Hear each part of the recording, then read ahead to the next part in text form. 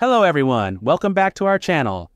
In today's video, let's dive into one of the biggest new capabilities in PowerBuilder 2025, automatically creating REST APIs from PowerBuilder by leveraging the data windows. With it, you can quickly expose the business data managed in your PowerBuilder apps to any modern front end, such as web, mobile, or other client application. Here's what we will cover. Firstly, a quick overview of .NET DataStore. Secondly, an introduction to the .NET DataStore project in PowerBuilder. Thirdly, the key benefits of using .NET DataStore. And finally, a live demo where we'll create, consume, and extend REST APIs. Let's get started. First, a quick overview. .NET DataStore is a collection of tools and libraries that lets you build standard C# REST APIs using the familiar PowerBuilder data window technology. It exposes almost all the same properties, events, and methods that you're accustomed to from non-visual data windows and data stores. Crucially, it supports all data window styles, expressions, dynamic data windows, and explicit transactions, including auto-commit settings. Plus, it fully conforms to modern C# standards, offering both synchronous and asynchronous programming paradigms. Here's a side-by-side comparison. At the top, you see a familiar PowerBuilder data window script retrieving data using setTransObject and retrieve. Below it, the equivalent operation using the .NET DataStore in C#. We create a DataStore object, assign the data window name, in this case DOrderCustomer, and call retrieve. As you can see, it's very similar. The context parameter here handles the transaction management, much like setTransObject in PowerBuilder. This design ensures that PowerBuilder developers can quickly adapt to the .NET environment without a steep learning curve. Now, let's talk about the new .NET DataStore project type in PB 2025. This project takes your existing data windows and converts them into C# model classes. Then it automatically scaffolds a complete ASP.NET Core Web API, including models, services, and controllers that support full CRUD operations. And it doesn't stop there. You can easily set up robust security with JWT, AWS Cognito, or Microsoft Entra. With just a few clicks, you'll have a secure and production-ready web API. So why leverage the .NET DataStore in your application development? It automatically generates REST APIs for your CRUD operations, cutting development effort and time. These APIs are front-end agnostic, ready to work with PowerBuilder or any modern client like Angular, React, or Vue. They provide seamless integration with PowerBuilder through the REST client object. All built on a standard ASP.NET Core architecture deployable on Windows, Linux, Docker, or the cloud. And best of all, the code is easy to maintain and extend, while preserving the familiar data window model your team already knows. Let's now put these concepts into practice. In this demo, we need to build an application that manages our company's employees and their order history. The data will be reviewed among PowerBuilder app, mobile, and web apps. We can take our data windows and convert them into a REST web API that can be used by PowerBuilder and any other client like mobile or web apps. To do this, open the new window, and in the Project Object tab, you'll find the .NET DataStore. Let's add it to our project. In the project section, we can configure the name, location, target, and the URL the web API will listen on. We can leave everything else at its default. On the converter page, we need to configure the database connection to get the specific data types for each data window column, which is essential for generating the C# model correctly. In the database profile selector, click Choose Connection and create a new database connection profile. In the Scaffolding tab, we configure the parameters for generating the controllers and services of the web API. The main setting here is the template. This determines which endpoints the controller will expose. Choose PB Client if you only plan to use the Web API with PowerBuilder's REST client object. Use non-PB Client to generate a front-end agnostic REST API interface for any HTTP client. There is also the Any Client option, which generates both sets of endpoints. This is exactly what we want, so we'll select this option. Lastly, in the Security tab, we can configure the security paradigm for our Web API. For now, we'll skip this step. With all the settings configured, we can click Generate Project to begin the Web API creation process.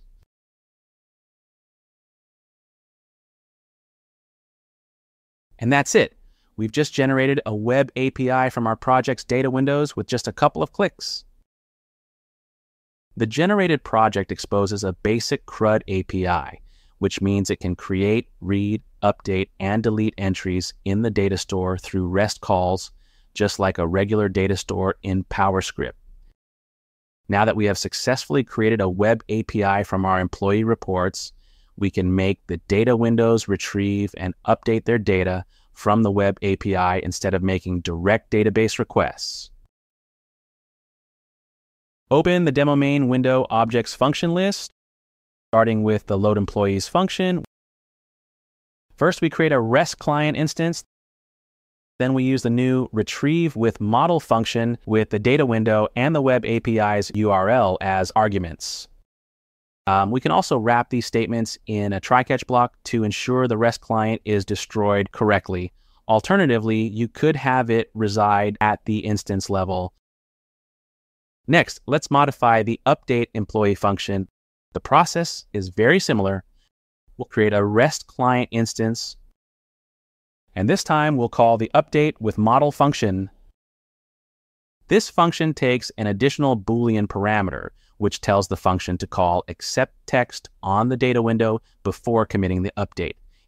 If data validation fails, the update will be canceled. Finally, the load employee report function. The approach has a few extra steps because we want to perform multiple retrieves and one update in a single operation. We need an instance of batch data objects to group them. Instead of performing the operation directly with the data windows and REST client, we add the retrieve update instructions to this batch data objects instance. For the update, we can also indicate if we want the data window to accept text before the update. Now, when we call REST clients retrieve or update with models, we pass the batch data objects instance, and that's it.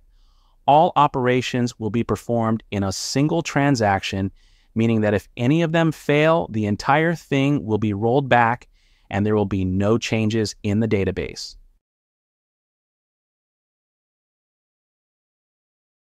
We now start the Web API and run the application.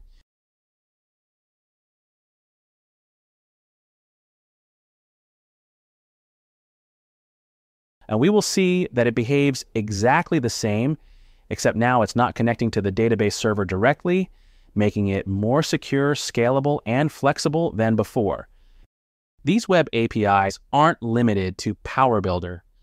By selecting any client in the .NET DataStore project, data windows can be accessed from any REST client, including mobile apps or other front ends. Choosing PB client only makes this more difficult, so keep this in mind when configuring your .NET DataStore projects. In this sample View Web application, which we'll include in the project files, you can see that it also uses these Web APIs we generated.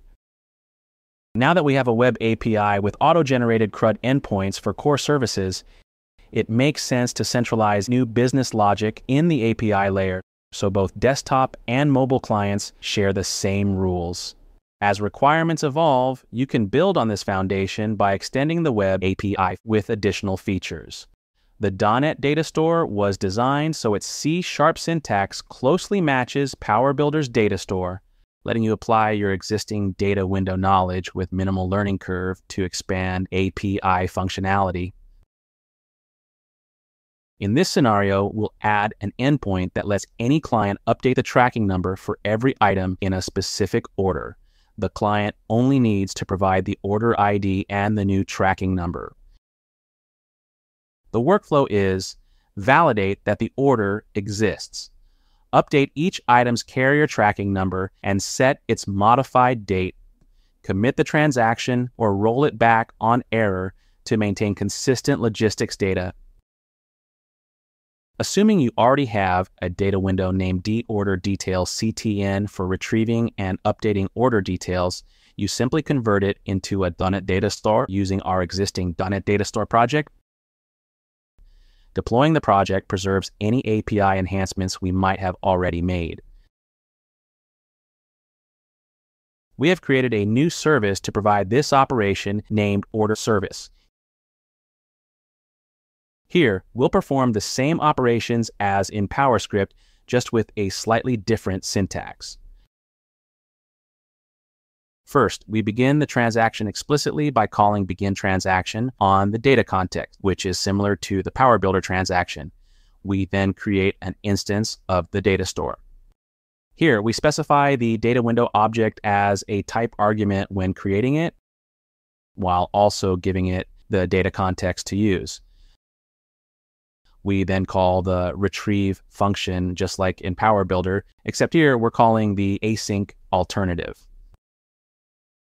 We then iterate over each row in the data store, update the columns with the setItem method, and invoke the updateAsync method.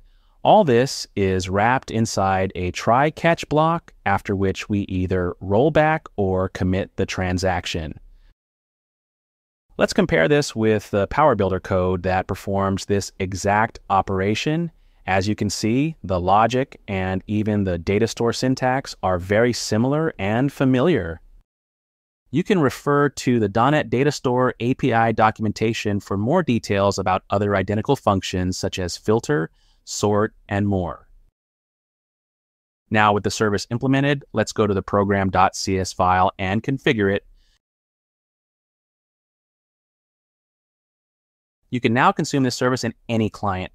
For example, back in PowerBuilder, we'll first retrieve the data window data using the same technique as in the previous demo. After the user selects an order ID and enters the new tracking number, we'll use a REST client instance to invoke the setTrackingNumber endpoint, just as we did before.